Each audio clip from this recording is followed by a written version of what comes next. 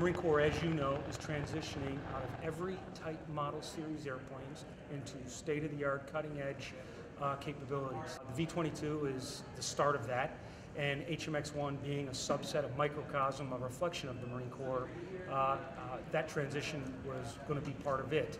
And so the V-22 coming to HMX gives it more capability, gives it more depth, breadth, range. Again, some of what you saw today is obviously why that aircraft is going to be beneficial.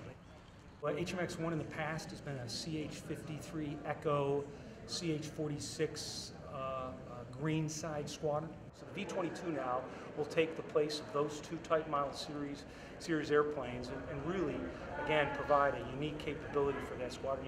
You saw it today, you saw the speed of that aircraft, and speed's a benefit in any type of mission set, but certainly in the HMX-1 mission set. They got their first few airplanes last summer, did a rollout ceremony down in Quantico at the squadron hangars.